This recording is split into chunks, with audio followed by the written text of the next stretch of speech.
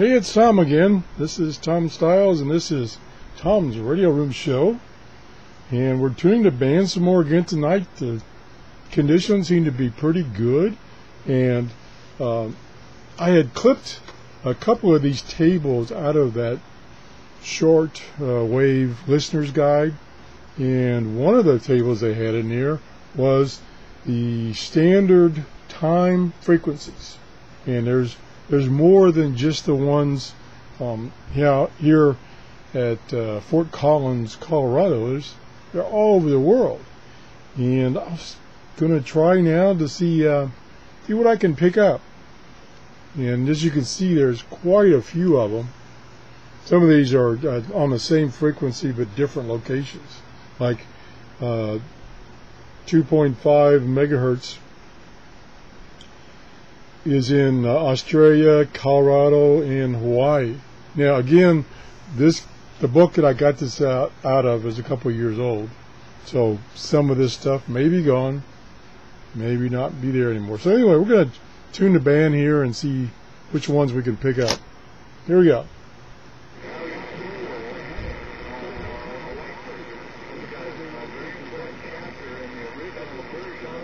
Okay, that sounds like, since I'm very close to the medium wave band, that sounds like stuff bleeding over from, the medium wave band. So let's move up. Next one is at 3.33 megahertz, and that's out of Canada.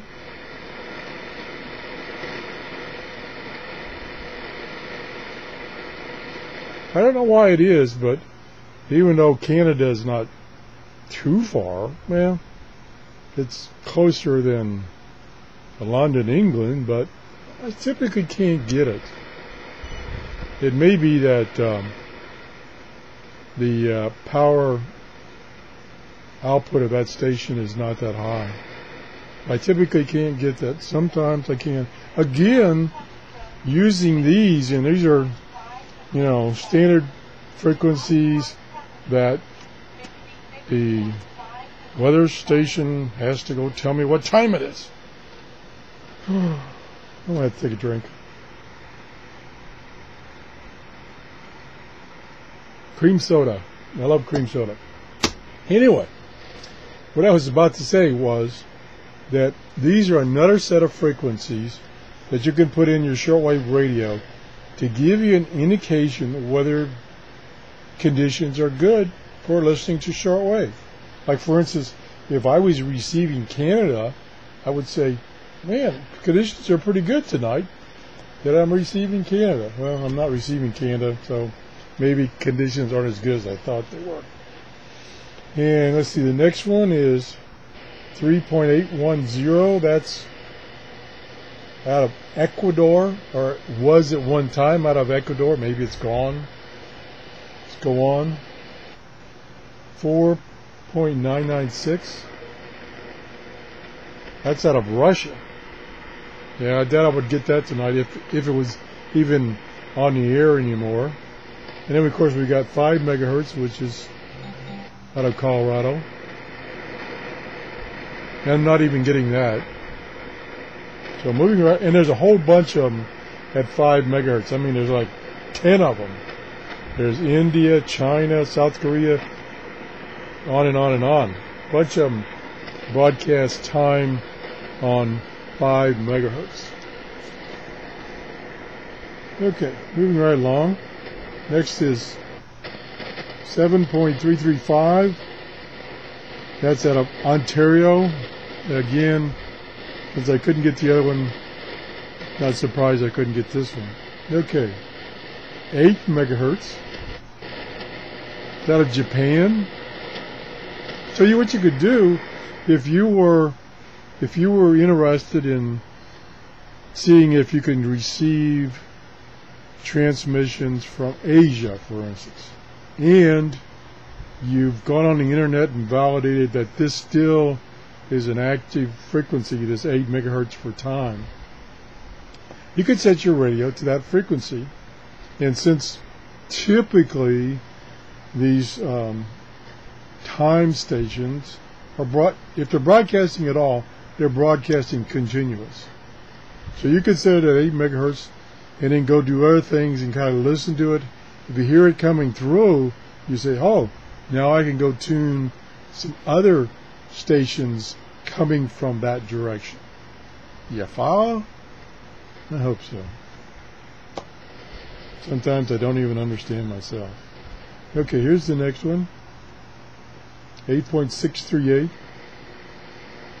Nada. That's out of Australia. Usually I get Australia early in the morning. Real early in the morning. 10 megahertz. Wow, look at there. Can't even get 10 megahertz. And an hour ago, 10 megahertz from Fort Collins was coming in loud and clear. It's there. Pretty weak.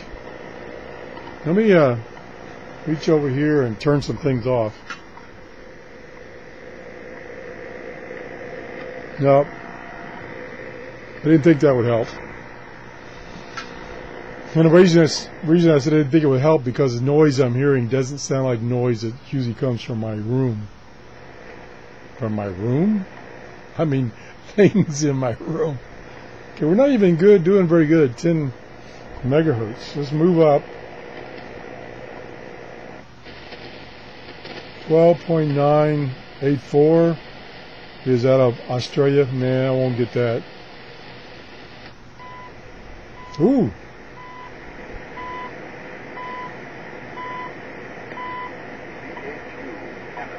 Yeah. Now that's CHU, he just said, and that's in Ontario.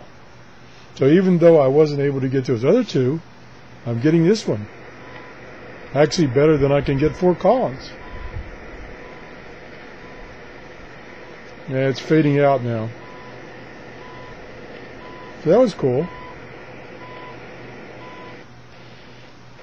And a lot of it, of course, depends on conditions on what frequencies you will be able to receive at a given time. So, you know, the 31 meter might be good at a certain time of the day and then go dead, and then maybe have to go up higher in frequency to get anything. So kind of, you know, you're kind of chasing the band or chasing the stations.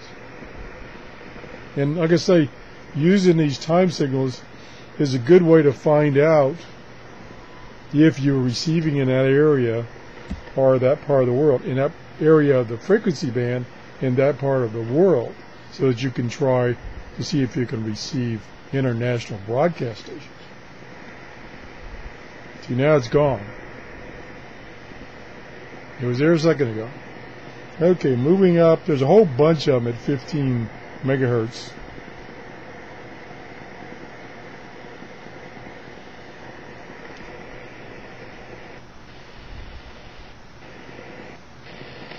$16 megahertz comes out of Australia. There's several that come out of Australia. And then 20 megahertz, which is out of Fort Collins. And I don't hear anything. Oh, I can hear ticks. Very weak. And then I don't know if I put in 25. Nope. Yeah, I did. There's 25 megahertz, which WWV was on many years ago, and they've been experimenting this past year with that frequency again. I'm not sure why they're experimenting, but right now it's not on. I can't hear it. Let's go back.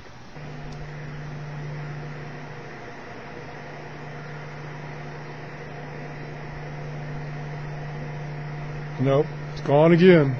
So conditions are really changing. So anyway, I was just trying to show you another way or another tool you can use to find out what the reception conditions are at any given time. So if you enjoyed the show, please give me a thumbs up. Thanks for watching. Bye-bye. He's coming back again.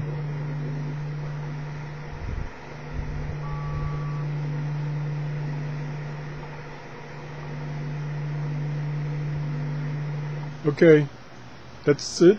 That's the show. Goodbye. Are you gone yet?